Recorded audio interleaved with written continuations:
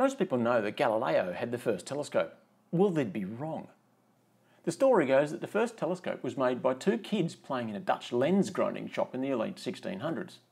Lenses were pretty new then, and they were mainly used in glasses for poncy people. Now, this telescope had a large convex lens out the front and a small concave lens at the back. The light was concentrated by the lens at the front but never reached its focus, but instead got bent straight again by the concave lens, so you looked along the rays to the magnified image. The image you looked at might have been bigger, but was like looking down a straw, so you can only see a small area magnified. The longer the telescope, the more magnification you got. Galileo pinched this idea and changed the lens at the back so it was a convex lens, and way further back, beyond where the light was focused from the front lens. This telescope magnified just as well, but it had a much bigger field of view. It's still got a few problems, including that the image is upside down, but this is how the refractor telescopes we have today work. Now, modern refractors have short to medium focal lengths, normally between 500 and 1000 millimeters. The really big ones can go higher, of course, maybe 1200. So they're not awesome at magnifying, but modern glass with triplet lenses up front and field flatteners down the back means that they're the best for images anywhere. But I'm biased. They're great for the moon, pretty useless for planets, but they're the best for large nebulas, good for star clusters and fields, and they're amazing for astrophotography, and the short ones are best for terrestrial viewing. But they get very expensive when you get a big one. So along came Newton. Now, Newton was a bit of a paranoid Fruit Loop, but he was also a genius. He was also the guy who invented doing it with mirrors. You see, Newton didn't like the way a spherical lens worked with different colours, so he ditched the glass at the front of the telescope and put a mirror at the back and shone it back up towards the front of the tube. He then put in a flat mirror to stop him having to put his head in the way of the light and put the eyepiece lens on the side of the tube. It worked a whole lot better than Galileo's telescope, but the image was still the wrong way up. But that really doesn't matter when you're looking at the sky. I mean, who can tell? And mirrors are a whole lot cheaper than lenses to make and maintain. So that's the modern Newtonian telescope. These modern newts have medium focal lengths, normally in the 600 to 1500 millimeter range, so they're pretty good at magnifying.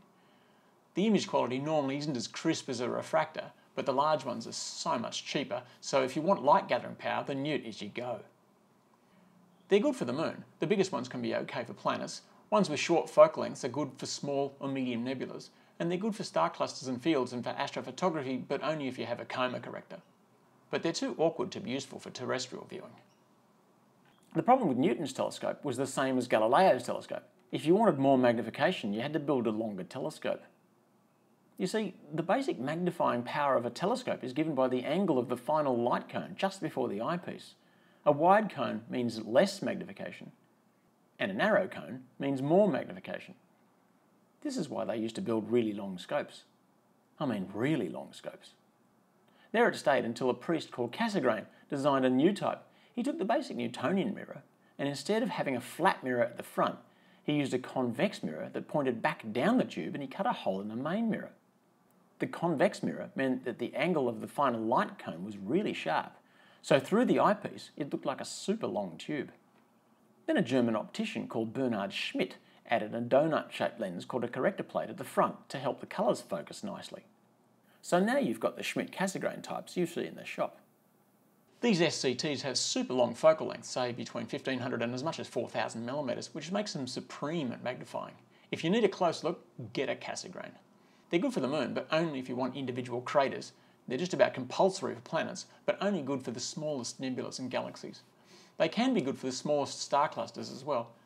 For astrophotography, they can also be good, but guiding them can be a major challenge. If you want a scope for terrestrial viewing, look somewhere else. All you're going to see is heat haze with a Cassegrain. Finally, a Russian mathematician and a guy with a really sharp haircut called Dmitry Maksutov figured out that you could coat the back of the corrector plate with silver to save money on all that convex mirror assembly. Macs are like Cassegrains in terms of performance, but don't get so large. Their focal lengths tend to be around 1500 millimeters, which makes them a reasonable compromise scope. Their small physical size makes them good for grab-and-go scopes. They're just a little bit much for the moon, but not bad. Okay for planets, but they're not great for nebulas as they don't normally suck a lot of light in. They're good for star clusters and fields. For astrophotography, they're okay, but it's not a common usage for them.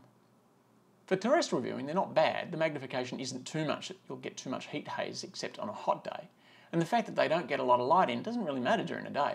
In fact, compromise is a pretty good description. They're okay at everything and great at nothing in particular. So we've got refractors, Newtonians, Schmidt-Cassegrains and Maksutovs, which is the reason why our showroom is so packed.